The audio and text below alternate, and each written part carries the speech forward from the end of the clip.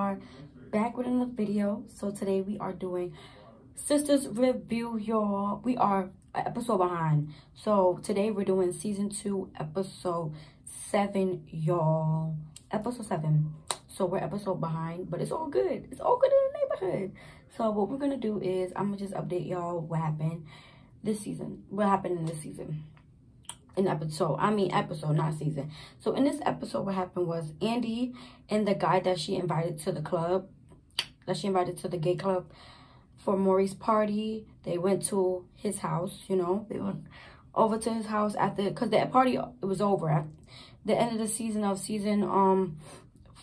episode 6. The season was over. Then the episode 6, at the end of the episode, the party was over. So everybody's like leaving and everything. So Andy went to the guy's house, you know, and she was so drunk. She got so drunk, y'all, because of the whole thing that's going on with Gary. She just, you know, got so drunk, kept drinking and stuff. So she really was like onto him and just, you know, trying to make him have sex with her and stuff just to get over Gary, you know, get over the situation with Gary. So that was her little thing of this. That was her setup to do. That was what she was supposed to do. That was her plan to do that. So, you know, she wanted to have sex. So basically she got so drunk that he wanted the guy to have sex with her. So that's what happened. Okay, that was what happened in the beginning of this episode. Then after that, Danny and the guy from the bar, because remember she was dancing with the guy in the bar. So now, like I told you, everybody leaving. So, you know, so Danny and the guy at the bar started dancing, and Maurice was trying to kick them out. Maurice was like, it's over, y'all. Like, you can leave, you gotta leave. Like, Danny, stop dancing, let's leave. Like, you know, Maurice was extra trying to make her get out of make her leave, okay, and stop dancing with the guy. So Danny drops Maurice home, you know. So now, you know, Maurice stopped being extra, and Danny was like, I'm gonna drop you home, okay. So Danny dropped Maurice home, okay. So now we at Aaron. So Aaron drove Karen home, you know. And Aaron was trying to stay the night. Where Karen was asking, oh, do you want me to come over? Because, you know, she's still going through the situation with Zach. And, you know, the whole Zach situation that was going on with Zach and Aaron and all of that. She's still recuperating from it. So, and, you know, there was blood all over the last time when I was telling y'all, there was blood all over the apartment. So she haven't been in the apartment in a long time since that incident with with Aaron's brother and everything, with the wife, brother, and all that. So, you know what? So, you know, Karen was like, basically giving him a sign, like, we're not having sex tonight. Like, if you're not gonna control yourself, then you can't stay over. So basically, Aaron was like, I can control myself tonight. I didn't drink. I'm not drinking no more. I can control myself tonight. I'll sleep on the couch. Don't worry about me. I'll sleep on the couch and you can sleep in your bed. Okay? So basically that's what happened. They went upstairs or whatever. He brought her upstairs, and that was the end of that part of that scene. So Danny brings the guy from the bar home. Like, bring her to her house, okay? Danny brought the guy to her house, okay?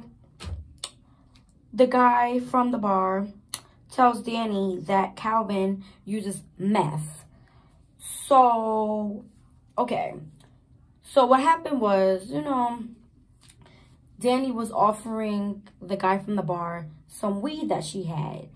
But he didn't know what she was talking about, because Danny was like, oh, do you want some? And he was like, I don't do drugs.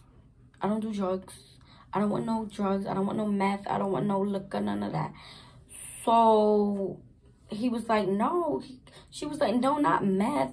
I'm talking about weed. So, you know, once he brought up meth, she's like confused. Like, what do you mean meth? Like, what are you talking about? What's going on? So that's when he confessed to her that that Calvin is using meth. So that's when he brought it up and told Danny that Calvin used meth, okay? When he was at the bar, that he uses it when he goes to the bar. that he saw him in the bathroom using it, okay? So Danny calls Sabrina.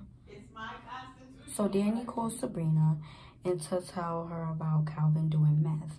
You know, tell Sabrina, at least let her friend know, like, yo, your boyfriend does meth. So that's what happened. So Sabrina tells Danny that she's with Calvin, you know, because Danny was like, are you with him? She was like, yeah. So Danny tells Sabrina about him being on meth, and Calvin tells Sabrina that he wants.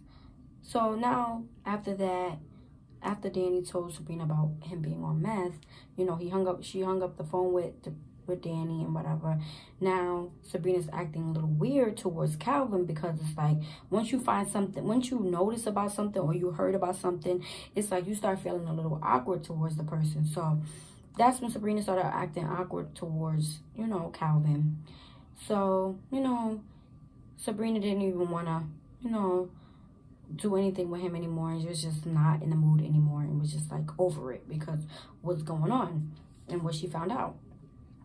So, you know, so Sabrina, you know, they were talking, and, you know, Calvin was like, oh, if I met you 5 years ago, we could have had a family, we could have had life together, you know, we could have had kids and a family and all that, and got married, and he's just having all of this future stuff.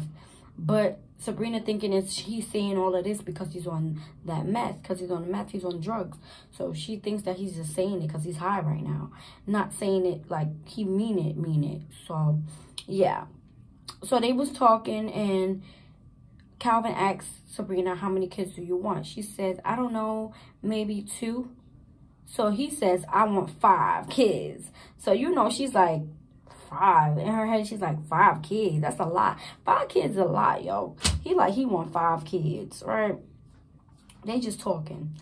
And Calvin wants to, you know, wants to be, now she's telling Calvin, now Calvin is telling Sabrina that he wants to be exclusive with her. So now she's just like all over the place. Her mind is all over the place because what Danny said, and now he's saying he want to be exclusive. It was just a lot going on. So then Sabrina doesn't feel the same way and basically saying, I don't want to do that. I feel like we should just, you know, now she's telling him that she just doesn't want to even be in a relationship after hearing what she heard. She's basically telling him, like, I don't even want to be in a relationship, to be honest. So, you know, how she tells him that she's not ready to be in a relationship. So Calvin got mad at Sabrina for what she said. He was mad, and he was like, I'm just gonna go to sleep. Like, he was just upset. He was not feeling her. So Sabrina wants Calvin to stay the night. He didn't want Calvin to go. She didn't want Calvin to go. So Sabrina was like, don't go. So, you know, I want you to stay. So, you know, he stayed just to be respectful as a man. Being respectful. He stayed, right? So now Sabrina's feeling bad about what she said because, you know, now he's upset. And she know he's upset because he don't even want to cuddle her or nothing. Like, since you don't want to be in a relationship with me, why do I need to even cuddle you or do anything with you? Like, that's how he feel. So now we're at Karen. So Karen has a dream about Zach. So in her dream, she has a dream, like, out of nowhere, she just started having a dream while she was sleeping about Zach and how he was killed by the guy and all that, by the guy and whatever. So Aaron came into her room to comfort her and basically saying, like, oh, Zach is not dead. Zach is fine.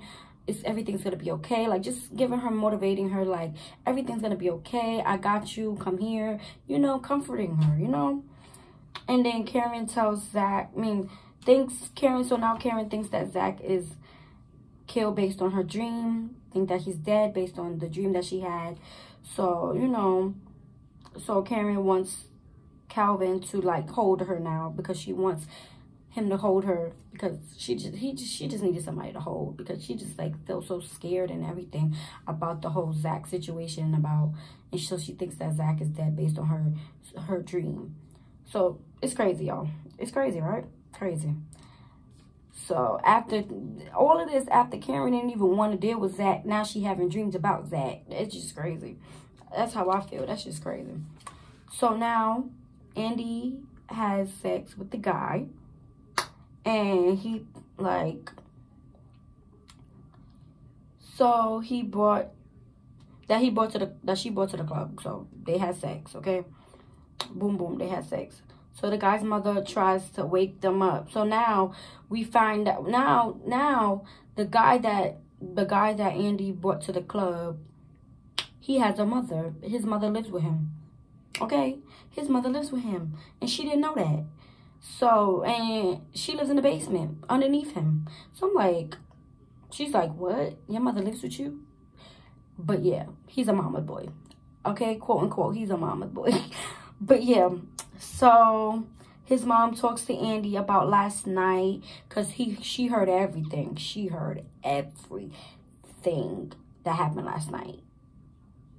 So his mom knows about Andy's situation with Gary. So she knew. He knew too. The guy knew, and his mom knows the situation with Gary and the court and all that stuff. And the cops coming over to her house and all of that. So basically the mom read through her and was like, listen, if it's about your situation, whatever you're going through, do not take it out on my son. Don't even try to, you try to use my son because you were going through what you're going through with your ex or with your boyfriend or with your man. So Andy felt like she felt humiliated. How do you say that? She felt I can't say it, y'all, but y'all know what I mean. Y'all know what I mean. She felt humiliated, whatever it's called. She just wasn't feeling right, you know, because she just felt, now she feels disrespected and she just feels off. So now we back at Fatima and Zach. So Fatima woke up Zach and gave him some meds for the pain, because remember, he still has some pain from when he got stabbed. So Fatima believes in Zach and was telling Zach, like, I believe in you. Like, you got something in store in your life. Like, I believe that you're going to do good in life. So she basically, you know, believes that he could turn his life around. And Fatima gave him a keys to the car, to some company car that she has. So she gave it to him to use. You know, it's legal. It's not illegal. It's legal to do that. It's based on she's in a group, like in a she's in a group where, like, if you went to jail before, it's like to get you out of jail. It's like, it's a whole thing. But she got a company car, and you know, she let him use it, and you know, that's what happened. So Karen woke up and see the food on the table, because, you know, Aaron cooked. You know, Aaron was like, I know you're going through it, so let me just get up and cook for you. So he cooked for her, and Aaron feels like, so after everything that was going on, Aaron feels like everything's just coming back together. Everything's going to work out. He feels like everything's going to be good. Everything's going to be okay. Like, nothing's bad going to really happen. Everything's going to be okay. So after they eating and stuff, he made bacon and eggs, you know, some good. So while they eating and everything and talking and whatever, Andy walks in the apartment and came over to Karen's house. And that's when Aaron said, I'm out. Aaron said, I know my cue. That's my cue to go. So Aaron left to give them some space alone, give them time to talk. So Aaron left to get ready for work anyway. So Karen wants to know. So now Karen asking Andy what happened last night. Like, wants to know everything that happened last night. Because like I told y'all, Karen and Andy have a close relationship. Okay? They do. They have a close relationship. So, you know, normally Andy tells Karen everything. So this time, you know, she want to know, like, what's going on? Like, what happened? Like, you know, she knows it. She want to know everything. She was like, what's going on? So, you know, Andy tells Karen everything that happened last night with the mom and everything. Like, how the mom heard them having sex and everything. Like, everything. You know? And Karen was like, Karen was shocked. Okay? Karen was a little shocked about what that was going on. Because she was like, he's a mama boy? He is a mama boy, y'all. He's a mama's boy. So now Gary talks. So now the lawyer goes to the try to help Gary. So Gary talks to his lawyer, and Gary asked the lawyer about Andy, because the thing about it is, Gary asked the lawyer to spy on Andy. So when they went to the club, the gay club, he was there. The lawyer was there watching Andy, seeing what she was doing and everything, so that he could tell, so that he could tell Gary what was going on. So basically, he had the lawyer spy on her for him. So, which is crazy. So, he was asking, like, what did you see? What happened with Andy? So that's when the lawyer said, you really don't want to know what happened. But he was like pushing the lawyer, like, just tell me. So that's when the lawyer told him, like, she was with a guy. She was with the guy. I saw her at the club with the guy. So, and then, Gary's asked the question, what was they doing? What was they doing? They was, he said they was just dancing, whatever, just regularly dancing, He was just suspicious, like, what is she doing with another guy? So then the lawyer said, because the lawyer was like, okay, I told you what happened. Now let's focus on getting you out of jail. Let's try to focus on that. Let's focus on what's the plan to get you out of jail. That's what the lawyer was saying. So now we back at Preston. So Preston came into Danny's apartment, y'all. So y'all know the guy, that Danny and the guy from the bar, they had sex. So now it's the morning time, and Preston came in to the apartment, and Danny asked him, like, how did he get in and get into the apartment? So, Preston said that the landlord let him up. Because, the landlord knows Preston, because Preston used to come over all the time to see Danny. So the landlord didn't have a problem letting him up. So, the landlord let him in and everything. So Danny was acting very suspicious, like, I gotta go to work, I gotta leave. She never rushes to go to work. So that's why Preston thought it was odd, like, why are you rushing to go to work? She lied about some promotion she got. She ain't got no promotion. Talking about, it's a promotion that I'm having. Promotion, for my promotion. The big boss is coming today. She was lying. And he heard everything. He was like, I hear somebody. Is somebody in here? She was lying about somebody being in the house, in the apartment. So, she got caught. So the guy came out. The guy from the bar came out. All naked, balled out, naked, everything. No clothes on, just naked. Everything out. Everything is out. Okay? That everything is out. So, Danny got caught about the guy from the bar. So that was the ending. The ending was when the guy came out, and, and Preston was, like, confused. Was like, what is he doing here? And that was the end of the episode. So the next episode we're gonna do, okay, next week. I'm far behind, but I hope you like this episode. I hope you like this show. I hope you like Sistas. You like the show. If you still haven't watched it, what are you waiting for? Go and watch it. Listen, go watch it, okay? Because it's amazing. It teaches you about being in a relationship. It also teaches about girl codes and what it is to be a female and what girls go through. So it's a good show. If you watch it, you will love it, okay? So make sure you like, comment, and subscribe, and hit that notification bell so y'all will be notified every time I post a new video. Love y'all. Peace, love, and hair grease.